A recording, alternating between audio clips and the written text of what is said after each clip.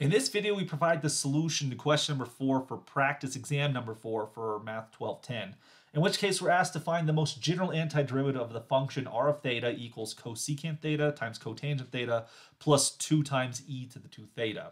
So if we look at this piece by piece, since we have a sum of two functions, we have to find their antiderivatives individually. So let's first look at cosecant theta times cotangent theta. Now the temptation is to be like, oh, the antiderivative is cosecant, but that's not exactly right.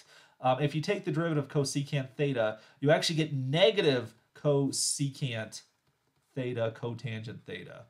And that's not exactly what we have right here. Now, by antiderivative rules, if you take the derivative of negative cosecant theta, that'll equal negative cosecant cotangent. So a double negative is positive. You get cosecant theta times cotangent theta. So that's exactly what we want. This thing is going to pull up to become a negative cosecant theta. The issue here is when you take the derivative of secant, you get positive secant times positive tangent. So we might conflate the two. The antiderivative here is going to be a negative cosecant of theta. What about the other part? What about this 2 times e to the 2 theta? Well, the antiderivative there, by the usual sort of reverse chain rule in this situation, you could use u substitution, I suppose, although it's a topic you probably haven't learned by now.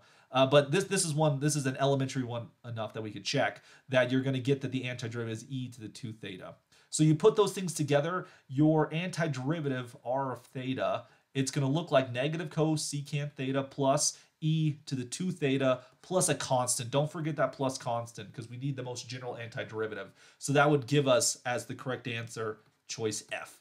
Now, at the very least, if you do struggle with antiderivatives, hopefully you're pretty good at calculating derivatives, right? So what you could do is you could go through each of these options one by one and calculate their derivative and see which happens, which is the correct one. Like if you're like, how did you get the antiderivative of 2e to the 2 theta was e to the 2 theta? I still struggle with that. I'm not very good. You could actually take the derivative of each of these 6 options and go from there. Now you are looking for the most general antiderivative, so if there's no plus c, that is if the plus c is missing, you can throw those out automatically, and you could take the 4 remaining answers and calculate their derivatives and see which one's the correct. So it's kind of working the problem backwards, but that is a legitimate strategy for this multiple choice question. Although if you are comfortable with computing antiderivatives, it's probably faster just to go with the antiderivative instead of working all 4 answers backward.